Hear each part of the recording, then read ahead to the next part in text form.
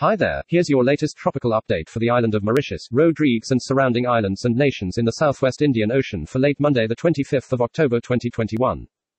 Today we will be discussing the probability of a system forming near Mauritius, if there could be impacts and the likely track of this system. Let's begin. Much like yesterday, computer models continue to show a system forming in this area of disturbed weather. An area of low pressure is likely to form in about a week from now. This will likely keep developing into a named storm, which will get the name Anna. We will continue to watch the gradual development and will let you know changes. As of today, I put the formation chances at 60%. As we are getting closer to the predicted formation time of this system, which is early November around the 3rd, we can rely on more computer models to tell us the likely track and intensity of this system if it were to develop.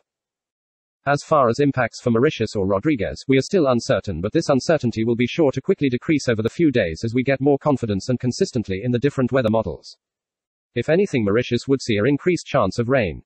But anything can change, as all it takes is for something unplanned to happen which could drastically change the track and intensity of the storm. We will keep you updated on this system as much as possible. You can keep up to date by subscribing so you never miss detailed long-range tropical forecasts like this.